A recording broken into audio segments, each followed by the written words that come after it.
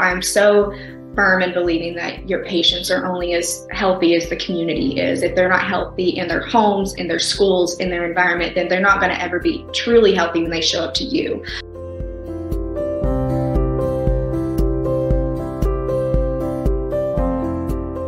You know, in the MD curriculum, looking back, we really didn't have a lot of public health per se. With public health, they taught us how to network and how to go to your stakeholders and say, this is what I think the community needs. This is how I think you could help.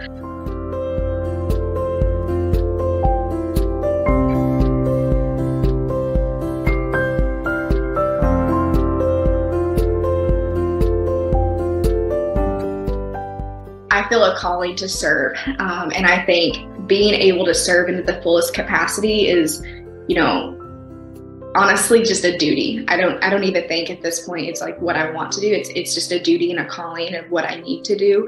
And I think I'm just so fortunate to be where I'm at. You know, I grew up rural, so I have been blessed to get out and to have the education that I've received, but there's so many people that don't have those opportunities.